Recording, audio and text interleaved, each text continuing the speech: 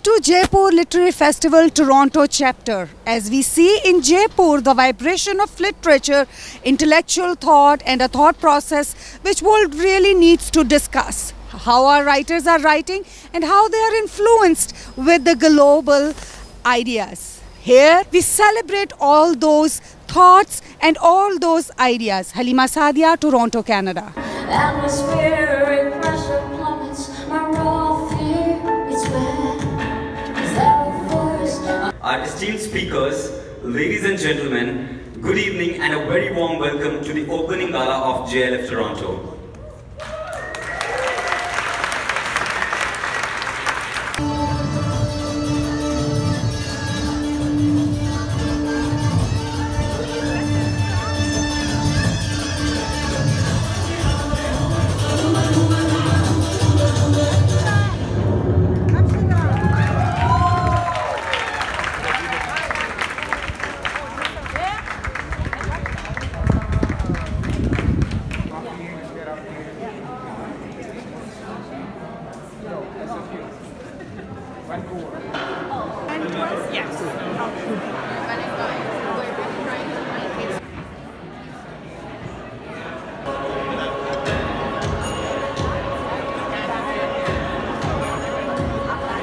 Now, India is a very important and vibrant part of the economic, social and cultural fabric of Toronto and Canada.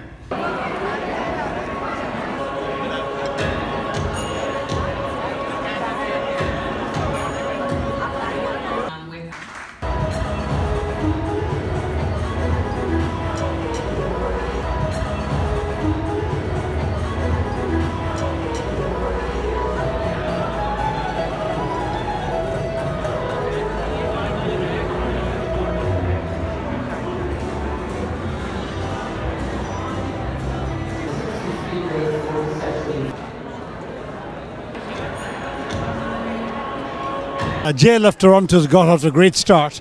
JLF is an exciting property. It brings a certain ethos, a certain spirit, very colourful, very lively and very literary to all the events it does around the world.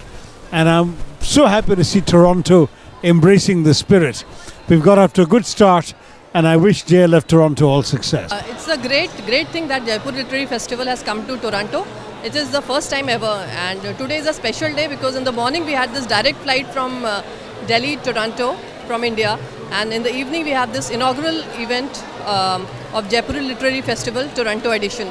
So it's really, I'm very happy, and this is all happening within 1 month of my arrival, so I'm really happy.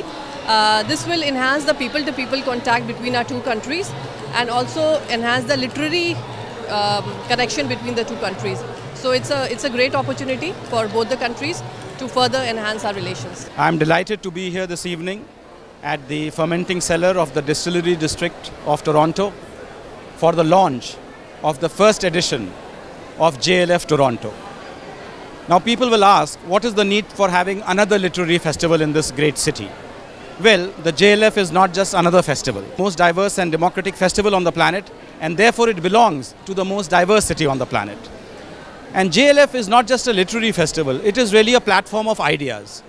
You know, at a time when we are in a post-truth world, I think it's important for the world to engage with ideas. And JLF Toronto will do exactly that.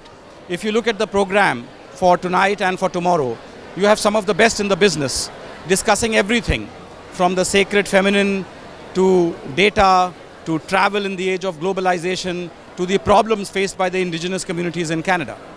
So this shows you the breadth and the diversity of this festival, of this platform, and it is my hope that this festival will become a permanent part of the artistic landscape of Toronto and will invite and will welcome all literature lovers, all people who love ideas, who love debate and discussion. I'm Anubha Mehta and I'm here at the Jaipur Literary Festival in Toronto. And it's amazing. We have brought a little bit of India and the world to Canada, which is very much needed. We have blurred those boundaries, those geographical boundaries, and we brought our cultures together. Tomorrow morning, I'm in a panel with the sacred feminine, Chitra Banerjee Divya Karani, and Vanessa R. Sesson, who look at women's lives. Have they really changed over 4,000 years? With my novel, Peacock in the Snow, who is about Maya, a modern day protagonist. And they have resurrected Sita, Ram's wife, and Yashodhara, Buddha's wife, to see if they have the capacity to speak to today's challenges. Welcome to JLF Toronto, the very first edition, 2019. I hope everybody comes out here to a feast of literature, ideas, ideologies, stories. And my expectation is that this goes on year after year, making Toronto more and more diverse. Presently, our future is somewhat bleak, given much of what's been happening in the environment. And what festivals like this does is one sort of drop in the proverbial ocean to be able to connect people, to be able to allow platforms like this for different kinds of people to share different kinds of perspectives, irrespective of their political backgrounds, and really make sense and perhaps stop fearing the other voice. Canada perhaps is one of the truly incredible examples, a melting pot of diversity like no other. You have all kinds of people here, you welcome them, you take them into your heart, and that perhaps is the primary reason that we're here. We believe that it's time for all of us who believe in the written and spoken word to push back against the narrative of hatred that we've been consumed by, and perhaps use writing and literature and the arts to make sense of the other. And the other, as many of you are, immigrants into this country and this society, we're not to be feared. We're only here to enrich each other's lives, each other's words, each other's stories, and share our collective humanity, and share it with empathy, love, and respect. So that's what we hope that JLF can contribute to with all our incredible writers who've come from across the world. And I'm going to get William, our festival co-director. Namita unfortunately had to fly back home, and she's not with us this time. She'll be back next year. But I'm going to get William to come up and say a few words about the programming. But thank you all. Thank you Ajay Vermani, thank you Asha Jadeja Motwani, Dr. Parishad Singh, and all our wonderful advisors, and my friend of 40 odd years, Vikram Walia and Shrinka. I'm 32, so maybe it was one of those moon kind of friendships, but thank you all for making this happen. Ladies and gentlemen, please welcome co-festival director, writer, William Dalrymple.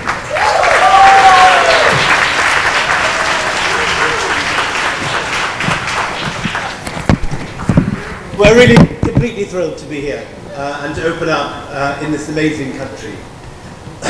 Those of you who have attended the mothership know our story, but it's been an extraordinary 12 years from the first 16 people who crowded into the Durbar Hall and Diggy Palace, only for 10 of them to leave halfway through the first session as they were Japanese tourists who got lost on the way to Amer Fort.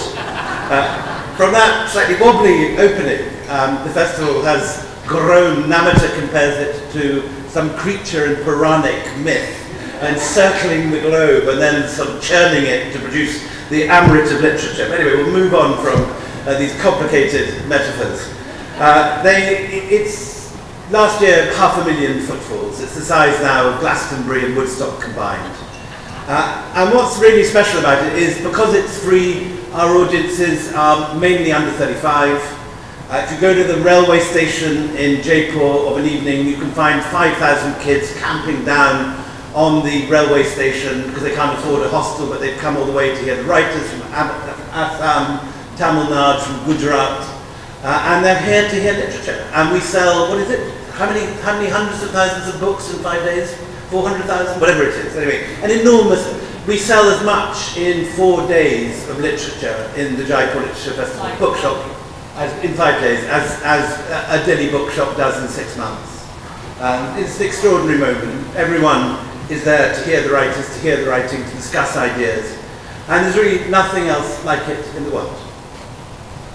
Our Toronto edition has got some extraordinary authors, and it's an incredibly promising and solid start. And I'm just going to read from my wonderful co-director's opening notes that she sent me, talking about what we have to offer.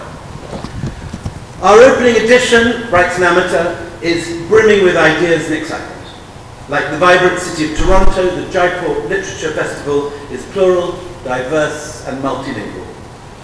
We are each other's stories, across race and gender, language and culture. It is books, ideas and dialogue that define and connect our common human narratives.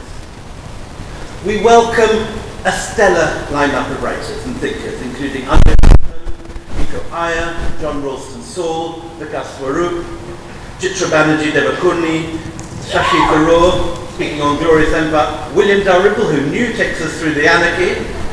Our themes range from sacred feminine to democracy index, the migrant experience to Aladdin and other marvelous tales. Dictionaries of desire interrogate the spectrum of gender, while Izzaldine Abulich speaks against hatred in the face of grave and tragic provocation, and do much more. Literature is an infectious form of magic.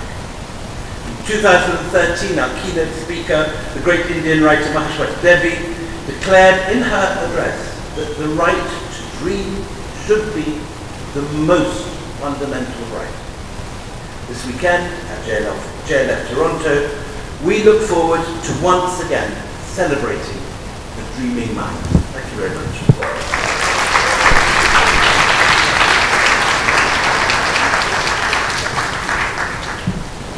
Our festival co-director, ladies and gentlemen, William Dalrymple. Let's hear it once again for him. Thank you, Willie. Thank you, Namita, for putting your heart and soul into the programming and ensuring that we get these fabulous sessions. Thank you very much. Now, may I please invite Excellency Apurva Srivastava, Consul General of India to Toronto, to please come up on stage and say a few words.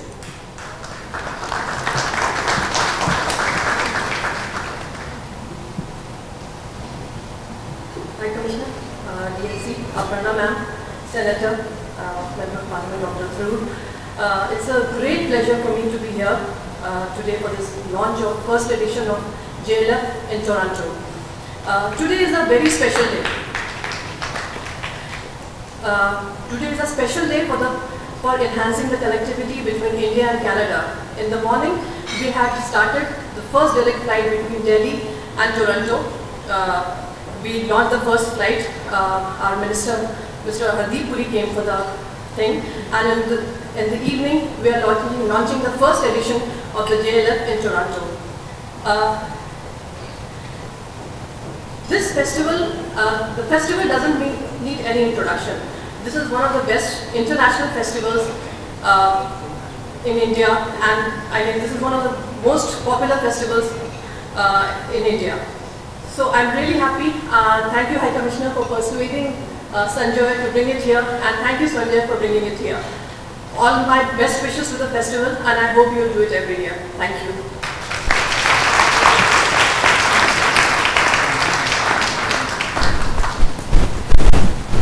Thank you, Apurvaji, for your kind support and kind words. Author of Q&A, which was filmed as the Oscar-winning Slumdog Millionaire, Six Suspects, and The Accidental Apprentice, is one of the many hats that this dynamic personality wears. May I please invite His Excellency Vikas Swarup, High Commissioner of India to Canada, to please come up and say a few words.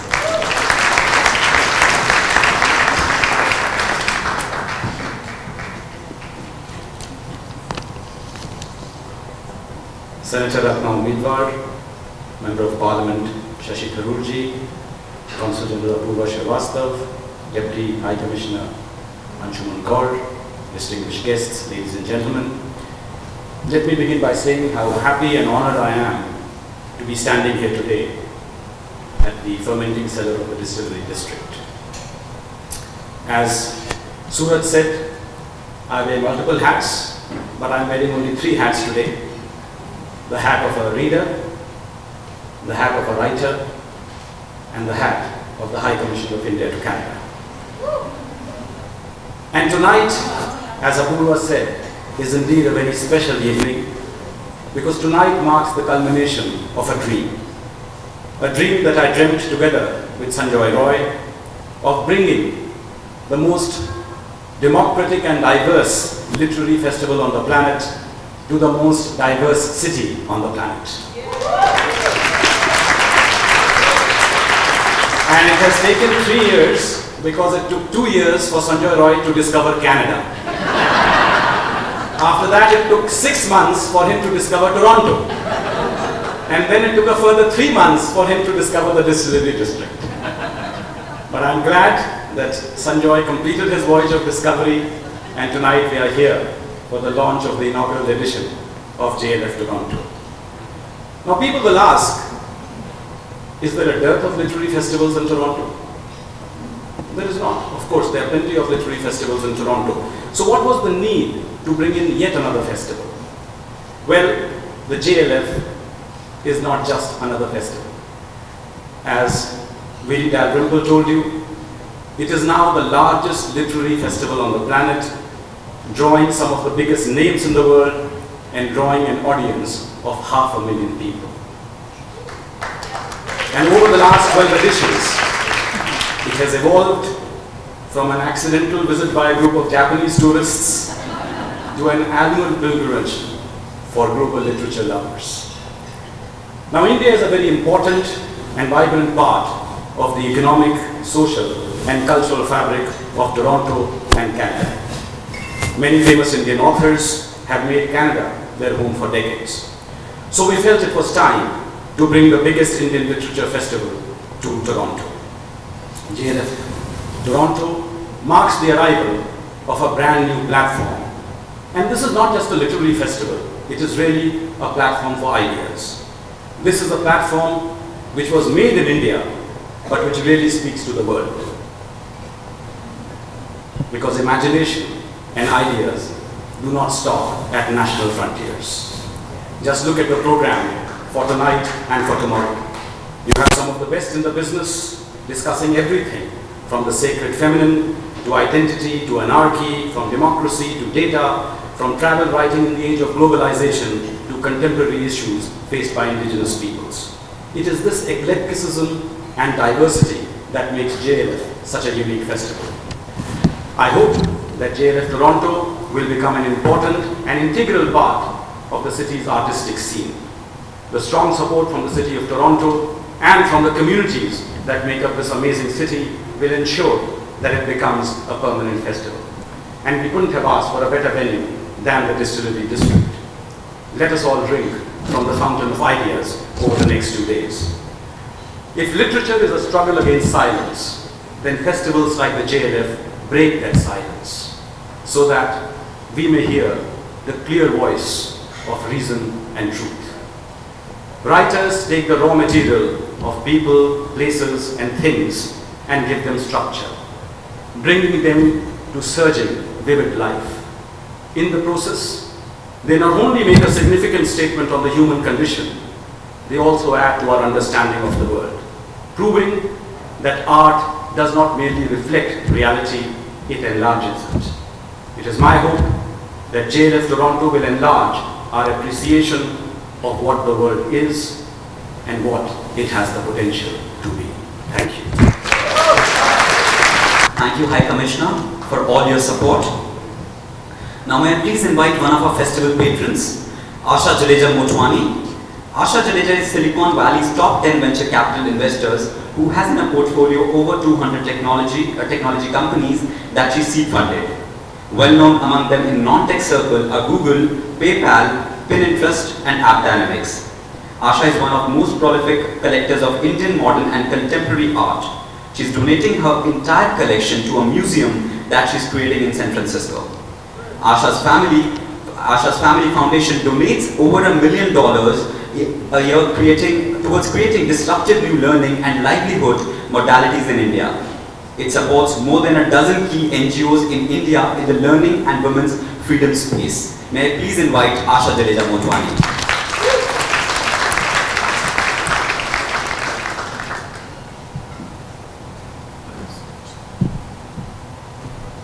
Good evening. I'm so happy to be here. I just wanted, just now listening to all of you, the previous speakers, there's just something that struck me that in the valley, Silicon Valley, I'm known as, one of the better angels and VCs to spot startups. And when I went to Jaipur this year for the first time, I saw GLF and I said, this is one of the hottest startups I've seen actually. And the more I dig in as a, not just as a supporter, but I think also as a team member for the long haul, I see it as a social movement that is in very unusual ways bridging, a gap between the East and the West, especially between US and India, which is actually, the conversations are heating up, the partnership between India and US is for the first time strong in strategic ways, in security, in economics, in finance, and in regional geopolitics. So I think this is a very exciting time for JLF to be bringing India in such a powerful way in terms of literature and culture, something different from software. We are, in the Bay Area, we are very used to seeing Indians and associating Indians with extremely good, solid software companies. But we haven't seen the art and the literature world, and JLF is the first entity that's bringing a cultural face of India to the West, especially to the US, and now of course Canada. So I think these are very exciting times for all of us to be part of this, and I really do see this as one of my hottest companies going forward. So, thank you.